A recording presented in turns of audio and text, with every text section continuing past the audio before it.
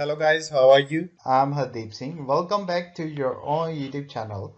IELTS updates and recent exams. For more updates related to recent IELTS exam writing test topics, listening, reading, practice test, and speaking, you can guesswork.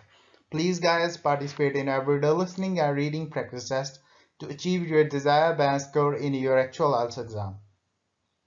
Please hit the like and subscribe button. Press the bell icon for the upcoming notifications.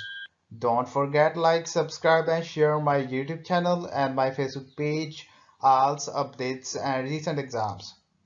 Now turn to part 1. You will hear a student from overseas phoning the student accommodation office of a college in the UK for some information. First, you have some time to look at questions 1 to 4.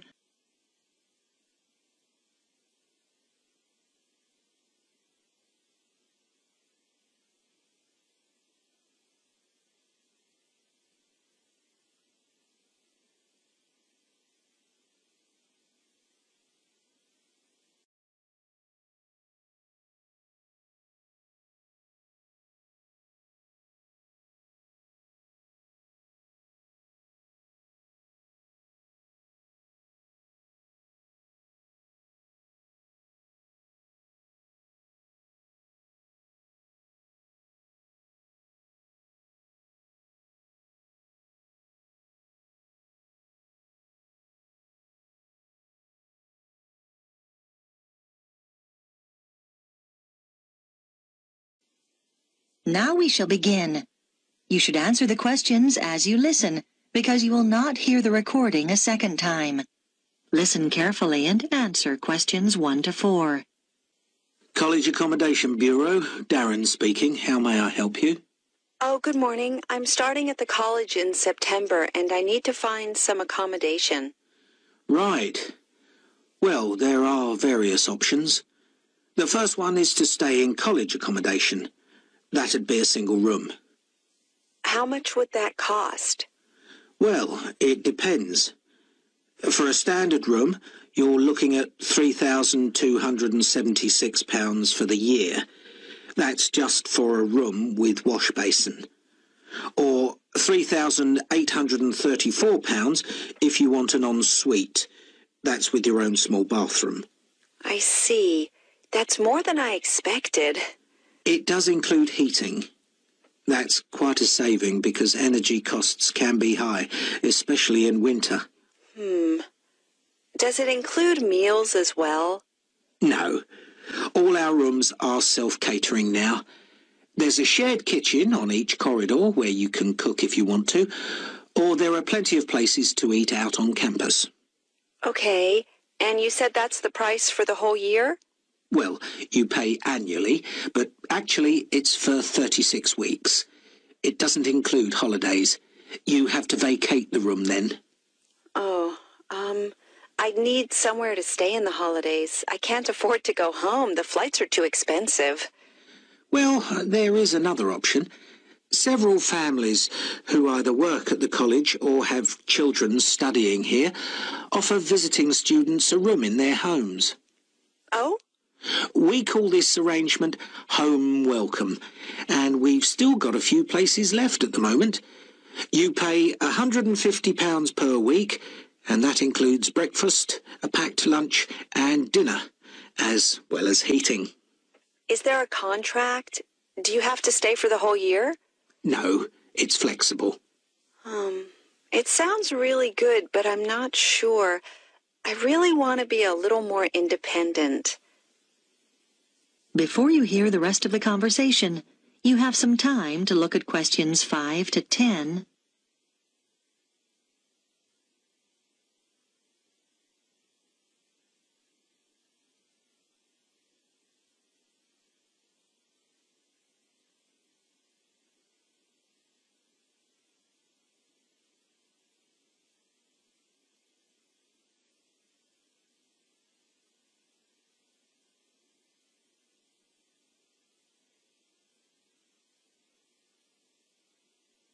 Now listen and answer questions 5 to 10. What about finding somewhere to live off campus? Yes, you can rent a property in town privately. You might want to rent a room in a shared house. You'd have a room of your own and share the kitchen and bathroom with other students. What about if I don't want to share? You can get what we call a studio. They're often quite small, but they'll have everything you need. Right. How much would those two options cost? Well, prices vary depending on which part of town the property's in. Generally speaking, the cheapest is around £275 a month for each student. Oh, that's not too bad. Yes, but it can also be as high as £490, and then you'll have to pay all your other bills.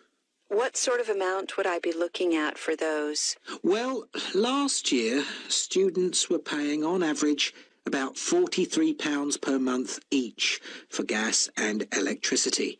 This year, it'll probably be somewhere in the region of £48. That's a lot. Yes, they've gone up quite a bit, and on top of that, you have to pay for water, and that'll probably be around £9. That didn't occur to me. And I guess I'd have to pay for transportation, too. That's right. Most of these properties are quite a long way from the college. Oh, it just gets worse and worse. What's the minimum contract on this type of accommodation? 6 months. And you have to pay a deposit. But of course, you can stay there over the holidays. That's true. And you'd have to provide references. They want 2 from someone in this country. I see. But that's not a problem. If you do choose this option, we can't find the property for you. You'd have to go through the estate agent which manages the property for the owner. Right. Thanks. Well, I think I'd like to see what's available privately.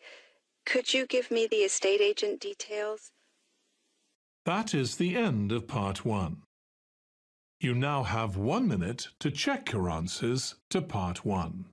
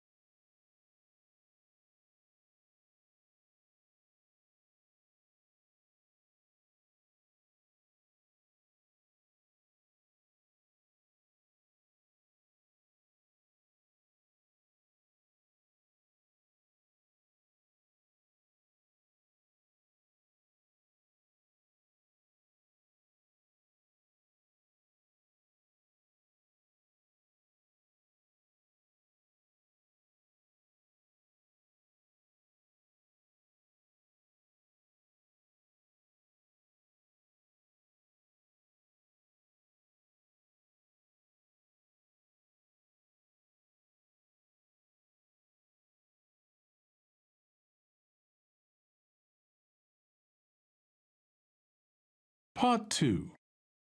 You will hear an audio guide introducing visitors to a museum. First, you have some time to look at questions 11 to 15.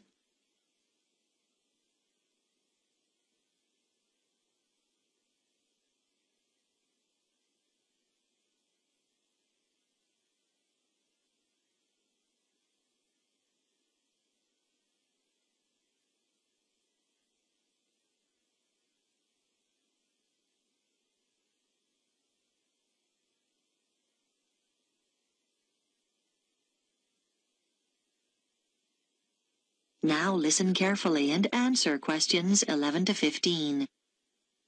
Welcome to the Global Museum, located at the heart of this truly multicultural city, which is home to more than 60 different nationalities. The museum has a number of exciting displays and exhibitions, and this audio guide is designed to help you make the most of your visit. Altogether, the museum has 18 different galleries, and this season sees the opening of 3 new exhibitions. We recommend that you begin your tour by visiting this season's highlights. The Heritage Clothes exhibition is located in Gallery 5 of the museum. People who live in the area have spent 2 years preparing this exhibition, which brings together some of the fascinating garments traditionally worn in their own communities. They research the history of their community's clothing traditions and the customs and rituals associated with them. Altogether, 16 countries are represented, from Ghana to Korea, from Turkey to Nepal. The photographs that accompany each display case were taken by some of the City College students who are studying design and show the clothes being modelled by the real people who wear them in the course of their everyday lives. Another highlight this season is the exhibition called Toys from the Past, which can be found in Gallery 9. This exhibition, which will appeal to people of all ages, is on tour throughout the country and will be here for 10 weeks only. The exhibits include dolls made over 100 years ago with beautiful porcelain faces and, in some cases, real hair. The collection covers the favourite toys such as wooden train sets from many different generations and provides plenty of interest for children and adults.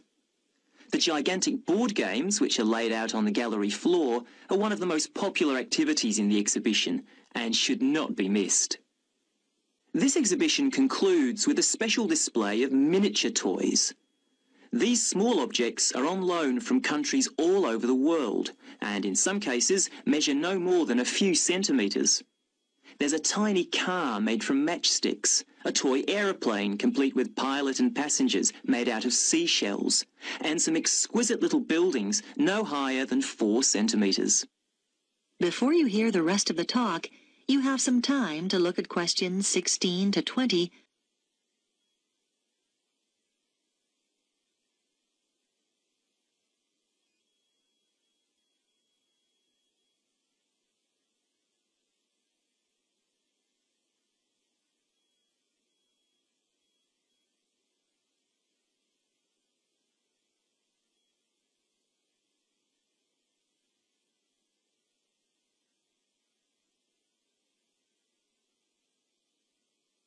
Now listen and answer questions 16 to 20. The final gallery highlight of the season is the Biscuit Gallery at number 15. Many years ago, this city was famous for its biscuits, although today the factory no longer exists. Did you know, for example, that before biscuits were packed in paper or cardboard boxes, biscuit tins were fashion items? The factory made tins, round, square, triangular, hexagonal, for a whole range of different occasions, to celebrate national events, festivals, famous faces and so on.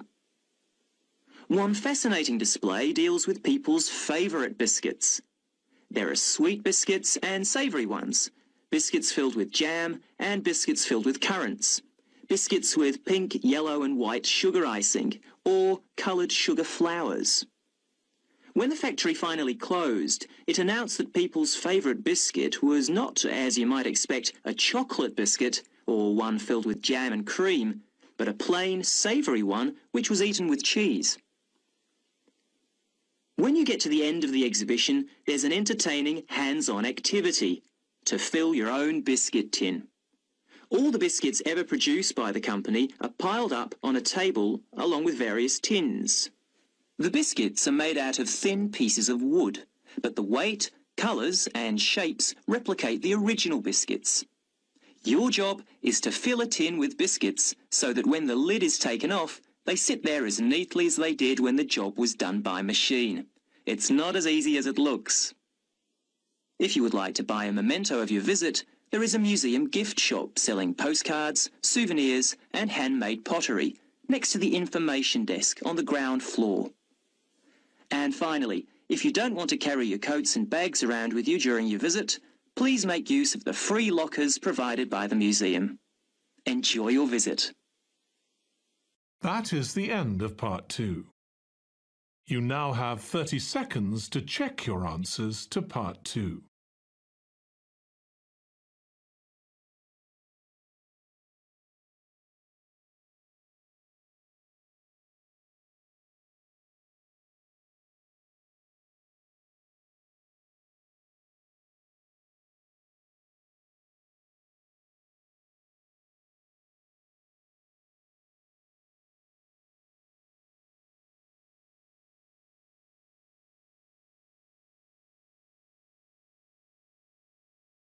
Part 3. You will hear a discussion between a student called Helen and her tutor about an assignment that Helen is working on.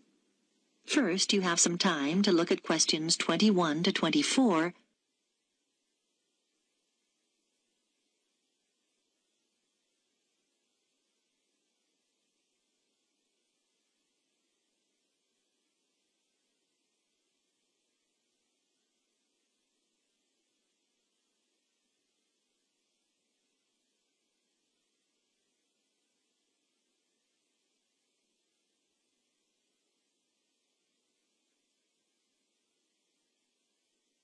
Now listen carefully and answer questions 21 to 24.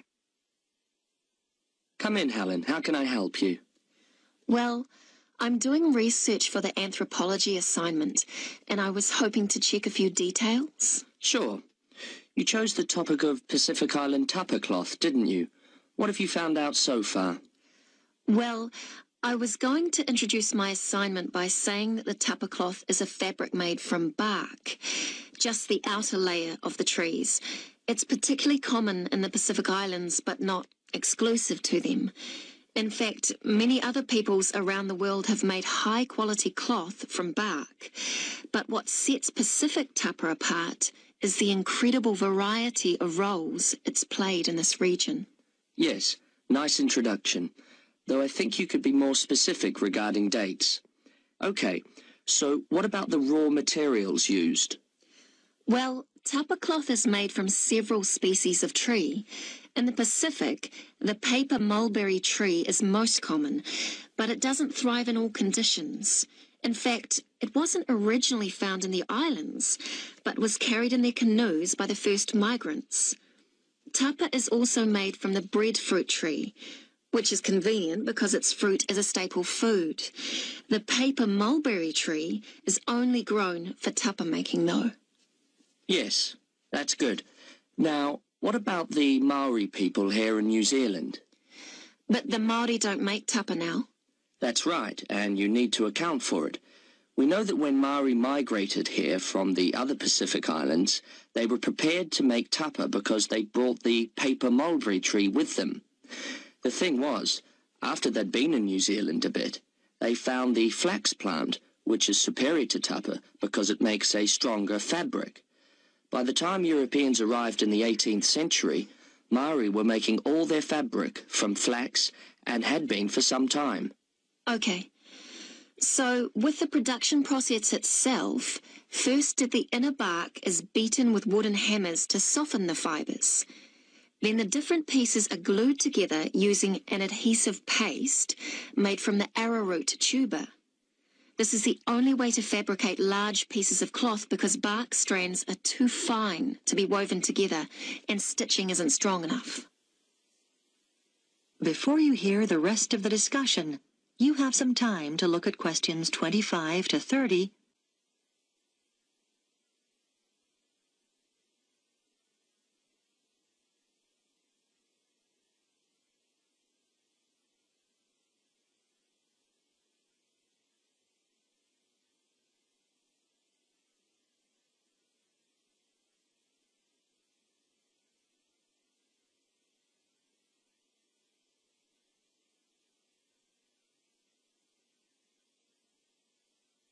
Now listen and answer questions 25 to 30.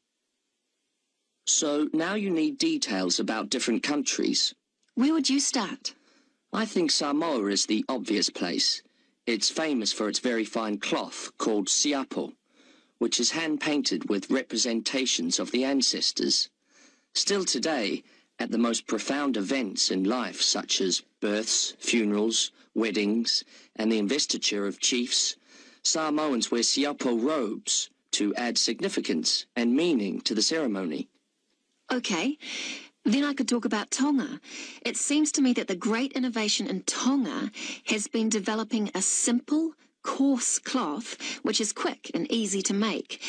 This is suitable for all sorts of everyday functions around the house like bed covers, mosquito nets and curtains.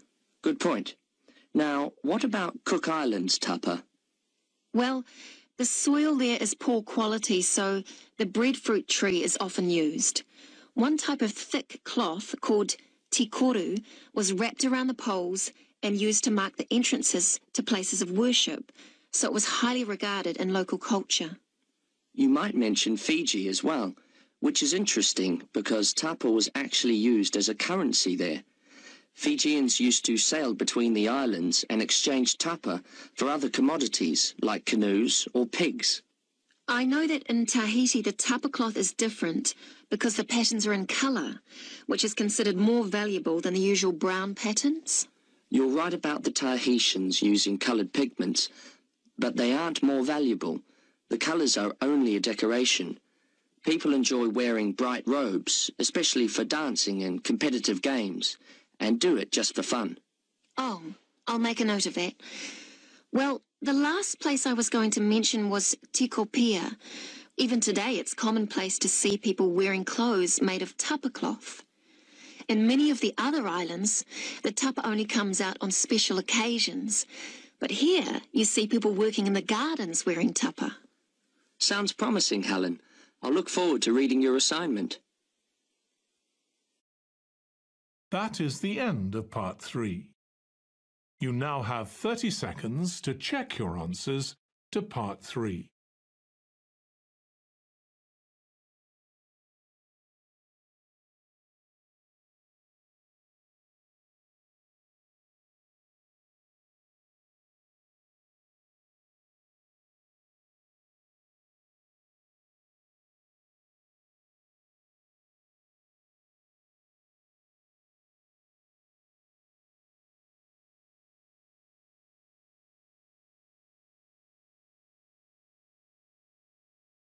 Part 4. You will hear part of a talk about research into learner persistence given by a university lecturer to her colleagues. First, you have some time to look at questions 31 to 40.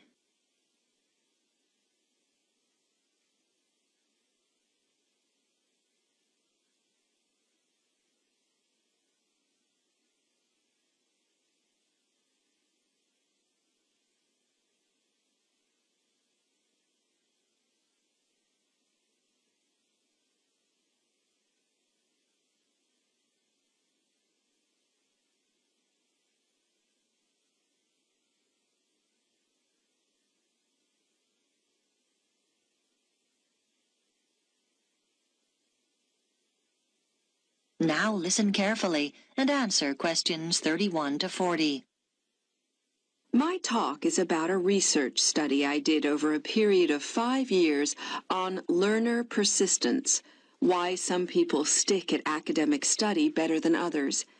As teachers, you will know that there is a tremendous variation in the learner's response to certain things.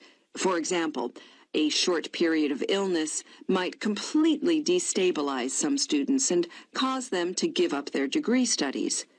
Other learners might overcome tremendous difficulties to stay the course. I am particularly interested in this second group, who are the ones with learner persistence. What I decided to do was design a research study using a sample of my university's third-year undergraduate students, 295 in all, who obviously had already stayed the course pretty well. The sample was drawn from a range of ages, but there was deliberately a significant number of mature students, and all respondents were living at home in the local region. I wanted to have this element of consistency, not having some coming from outside the area and living in university accommodation. It should be noted, though, that there was significant variation in home background to reflect the variation in our student population. I designed questionnaires which were devised to elicit what their concerns had been as they started the course, and what had sustained them throughout the 3 years. Findings from the first section indicated that their worries when they started varied from financial concerns, though this had not been as strong as I expected, to career prospects. But mature students with children tended to emphasize uncertainties about their relationship with them. The second section of my questionnaire looked at learner persistence under 3 main headings: social and environmental factors, other factors, and intrinsic or personal characteristics. I identified 3 levels of importance for each of these. At the first level, those points identified by participants as most important in learner persistence. For social factors, many respondents said how crucial it had been to have good support. Though there was no one specific source, it could be family or friends. As regards other factors, students are heartened not so much by high grades, but by what they regard as success in study. And for personal characteristics, many respondents reported that they took pleasure in challenge and that this was regarded as very significant. At the second level of importance, in the first category, a sizable percentage talked about the fact that they had enjoyed themselves in school as an important social factor. In the second column, other factors, a number of people said that what was of most importance was decent health.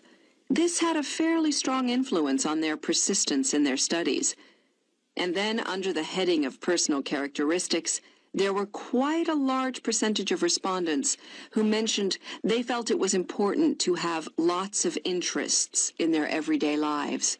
This gave them a depth and sense of perspective, which less persistent learners might lack. And then, on to the third level. Under social factors, several respondents talked about good relationships with their tutors. For other factors, they mentioned lack or absence of any problems in their families. And finally, under column 3, they identified an ability to juggle several roles, what we might call their capacity for multitasking. Now, these findings obviously helped inform the design of activities, as I mentioned. But in addition, a number of further recommendations emerged. Firstly, I propose that the department distributes questionnaires to first-year students to help get an idea of their maturity when starting the course. This is really our overriding concern. Secondly, I recommend we look into ways of offering induction courses for some selected students to allow them to take on the role of advisors. We think they are the best people to act in that role. This policy will make support much more accessible to our students. Thirdly, this help is often most needed in the evening and night when offices are closed, and so we should set up online services instead of the more traditional telephone services. Research has shown that these services are actually more accessible to the majority of students. And finally, it is often important to be proactive. If students are not meeting deadlines, then someone should contact them rather than wait for them to come to us. Now, are there any questions about the points? That is the end of part 4. You would now have 10 minutes to transfer your answers to the answer sheet. So guys, don't forget like, subscribe and share my YouTube channel and my Facebook page, IELTS updates and recent exams. For more updates related to recent IELTS exam writing test topics, listening, reading, practice test and speaking, you got guesswork.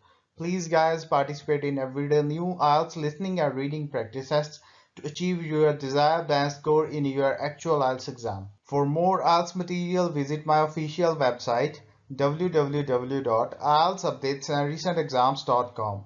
The link is given below in the description. If you need PDF files of latest IELTS material, then please join my Telegram channel. So guys, please write your score below the comment section. Again, thanks for listening. God bless you all guys. Stay tuned, stay safe.